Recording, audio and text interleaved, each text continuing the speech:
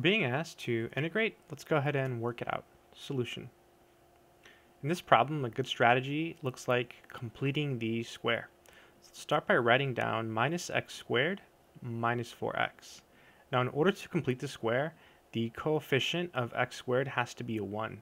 So we'll start by factoring out a minus 1. So minus x squared plus 4x. And now we're going to complete the square on this part here.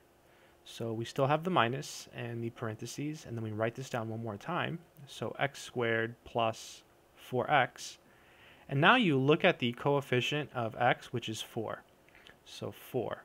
Then you divide it by 2 and you square it. So this is simply 2 squared, which is 4.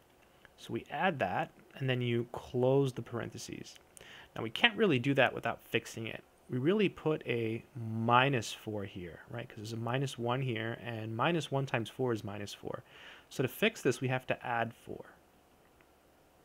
So this is equal to minus, and this here factors. This is called a perfect square trinomial.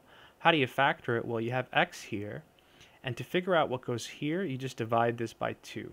So 4 divided by 2 is simply 2. And then we still have the plus 4. So this is equal to 4 minus parentheses x plus 2 quantity squared. So now to finish, we'll rewrite our integral. This is 1 over the square root of 4 minus x plus 2 squared dx. And now we can make a substitution. We can let u equal x plus 2. So that du becomes dx. So this is equal to 1 over the square root. And I'm going to write 4 as 2 squared, so it matches the formula that gives us arc sine. You might say, well, what's the formula that gives us arc sine? Well, it's this one.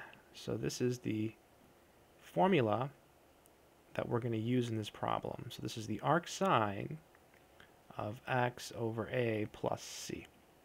So now we can directly use the formula. This will be the arc sine of u over a. A is 2 in our problem. So u over 2 plus c. So this is the arc sine, and u was right here, x plus 2.